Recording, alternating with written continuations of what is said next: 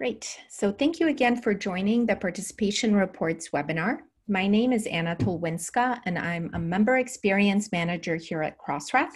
I work as part of the Member and Community Outreach team, and it's my pleasure to talk to you today about participation reports. So today I will show you how you can easily track what metadata you're registering with Crossref, why you should be checking the report regularly, and how to interpret the reports. We run these webinars regularly. We try to do it monthly.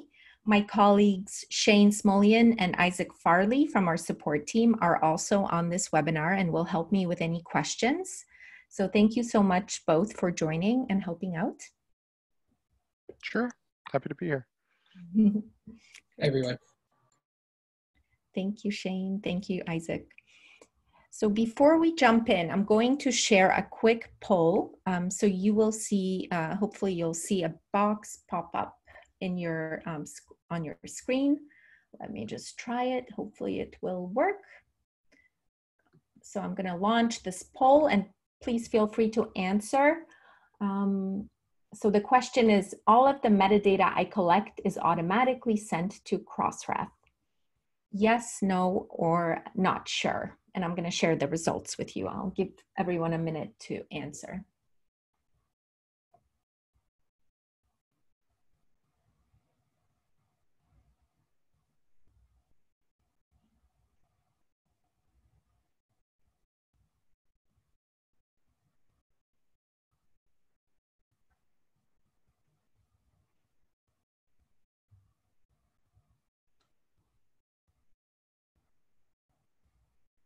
So it looks like the voting has stopped. So I'm going to end the poll and share the results with you right now. So as you can see, 50% of not sures. And I'm going to ask you, actually I haven't shared it yet. There you go. Hopefully you can see it now. The not sure was a clear winner here. A lot of you said not sure. Some said no, and of course we had a few yeses. So I'm going to ask you to keep this poll in mind while I'm presenting, and I'm going to get back to it a little bit later on in the webinar. But if you could keep this question in mind and the answers as well, that would be great.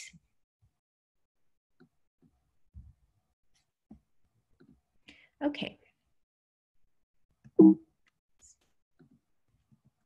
So I'll go ahead and get started now by telling you a bit more about the reports. So what are the reports? They are a place where you can check what metadata you're registering with Crossref. They're open and free to use by anyone, and you can look up any member in Crossref that is currently registering metadata with us. They allow you to track your progress, so to track the levels of metadata over time to see what you're registering. This is very handy, especially if you're using a third-party service for your content registration with Crossref. So if you're not directly responsible for registering the metadata yourself, it's a really good tool to double check whether all of the metadata that you think is going into Crossref is actually making its way into Crossref. And they also allow our members to see how they measure up to other members, to see, to track their progress over time and just to see where the gaps are and what can be improved. They're about 2 years old now. We launched them in the summer of 2018. They're still in beta, or what we like to call phase 1. But we're hoping to improve them, so any feedback that you may have would be very valuable. We're hoping to work on a phase 2 soon. So you may be wondering why we developed these reports. Well, they came about mainly because we have been hearing from our members that they're not always sure what metadata they're registering with us. So we always assume that our members knew exactly what they're sending us, but that's not always the case. So we decided to make it easier for our members and for ourselves as well to see what metadata was being registered.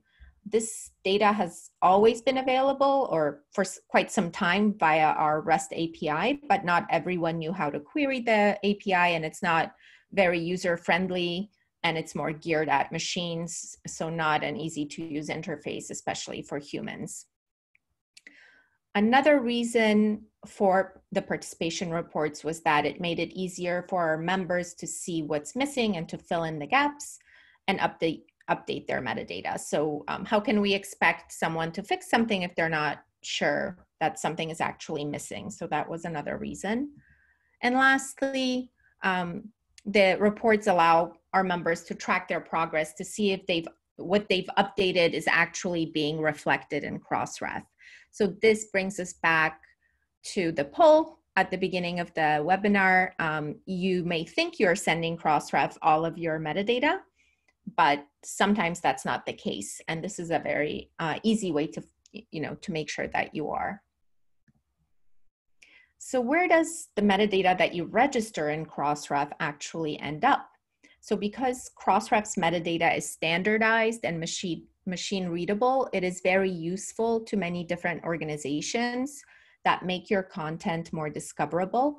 And this slide shows all of the different examples, and there are many more, of how Crossref's metadata or how your metadata is actually being used. So there are things like the manuscript tracking services. It's being used for measuring, reporting, in metrics, helping validate records, fill in metadata gaps, match and link citations, aggregate and integrate content. There's a variety of different organizations that have services that help researchers and readers, authors as well, even publishers. So metadata is very important. And the more that you register, the more useful your content is. So when you're registering your metadata, it's very important to make sure that it is correct, that there are no errors, typos, etc., that it's complete, so that all the fields that you can manage are there. So not just the first author, but all of the authors, publication dates, anything not required as well. So some of our basic bibliographic metadata is required, but then the additional metadata is not required, and not everyone registers that additional metadata. So we would ask you to submit anything that's not required as well to make it a complete record. You can ask your authors for ORCIDs and funding information as well. And thirdly, you have to make sure that the metadata is up to date, and talk to your vendors or to your production teams if you're not directly responsible for registering the metadata, as they may not always be aware of what you would like them to register in Crossref. And then once you update your metadata, you can expect it to see reflected in the participation report in about 24 hours. So all updates are free of charge. You can update your metadata as much as you like with additional metadata, and it doesn't cost you anything once you register your DOI the first time. So let's see how participation reports actually work. So this is the URL that you would navigate to when you want to see the reports. I have this tab open here. So that URL would take you to this page with this search box. And what you can do is you can either type in the member name that you're looking for. So if you're looking at your own organization, you would type in your own organization name. Today I'm going to use Hindawi as an example. Because I already looked it up before, it's in the drop-down, but so I'm going to select it. And this is how you would also be able to look up. If you've already looked up your organization, it would be one of the results in the search box drop-down. If you ended up on this page and noticed that, oh, this was not the organization I wanted to look up, you can always click on Find a Member to go back to the search box and select, the correct organization that you were looking for, or another organization that you would want to look up. But when you end up on this page, this is the main page that displays your report. There are 10 key elements that we think are very important, and they're listed here with percentages next to them. And I'll get to that in a minute. But at the top, you will see your organization name and then total registered content items. That means the total registered DOIs that you have in Crossref. This is also dependent on the current content dropdown. So this is a dropdown of a date range. So it always defaults to the current content that you've registered with us. And current content means anything that was registered in the year that we're currently in, so 2020, and 2 previous years, so 2019 and 2018. So this number reflects those 2.5 years or so that Hindawi registered with us. If you wanted to see how many DOIs and associated metadata has been registered by Hindawi since they joined Crossref, so in all time, then you would select all time. And of course, you can see that number, that number grew quite significantly because now we're looking at many years of content registration and additional content types which were registered maybe prior to current content.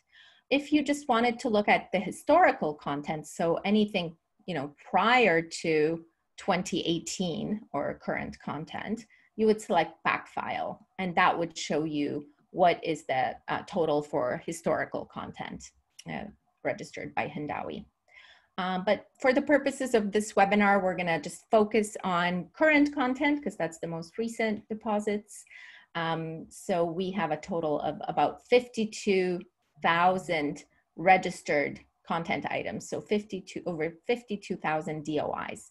And all of the different key elements have to do with that 52,000. So if we're looking at the percentages, it is the total percentage of content items that include references. So 98% of the 52,000 total registered content items have references or citations registered as part of the metadata. So that is what the percentages are all about. And then this dropdown on this side shows journal articles. So we're only looking at journal articles currently, but if we were looking at all time, we would have a choice of looking at books, conference papers, and journal articles because those were registered in the past. So that gives us an option. And of course, when you navigate to books, there are fewer key elements here that you can register, and conference papers have a similar number to journal articles. But let's go back to current content. Oops. Journal articles, current content. I don't think there were any current content conference proceedings. That's why we saw that yellow. Let's go back so maybe I can show you. If there is no content registered at that specific time, so I selected conference proceedings and then I changed it to current content. So how many conference papers were registered in the last 2.5 years? We don't see that here, and you will get a yellow warning that says no content registered for that selected date range. So that is the reason why. So let's go back to journal articles. We are, now I will actually describe the elements and why they're important. And at any time that you're confused about what you're looking at, you can hover over the little I, and it should tell you what you're looking at actually. So references, as I mentioned, citations, when you register your metadata, citations are not required, but we highly encourage them, especially, and they are required if you're thinking of participating in cited by, but references are really important. They give researchers a vital data point through which to find your content. And of course, in order to participate in Cited By, you need to register your references. So it's really important. Most of our members display references on their websites, but equally important, or maybe even more important, is to include them in the metadata so that all the other services can ingest your citations and that we can match them if you're participating in Cited By, and match other publishers as well. Open references just means that the references that you've registered, so it pertains to these references. It just means that they're open and available across all of our services and APIs. So if you find that you see a 0 next to open references and you would like your references to be shared across all of our APIs and services, if they're completely open on your website, there's no reason why they shouldn't also be included in the metadata and open for everyone, like researchers, to query on them. Let us know and we can easily change that for you. So 100% means that they're open, and 0 would mean that they're not open. Next up, we have ORCID identifiers. ORCIDs are really important. They identify authors to help with author name disambiguation. So it's really important, especially if there are authors with a similar name, to help distinguish them. So if your authors have ORCIDs, we would highly encourage you to ask for them and then pass them on to Crossref through the metadata as well. The same goes for funder registry IDs. We have an open funder registry where we collect funder names and match them to funder IDs.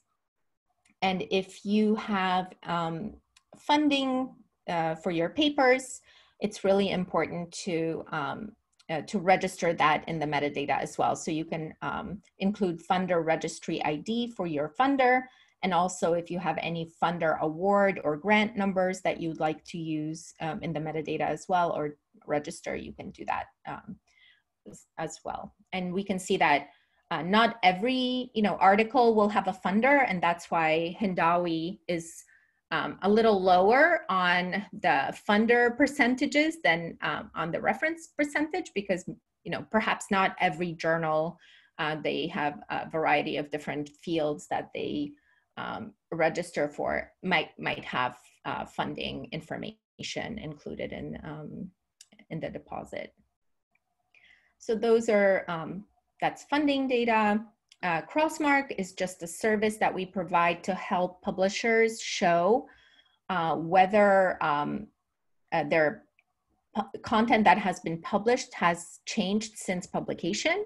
It has to be a very significant change, an update, not just like a simple typo or anything.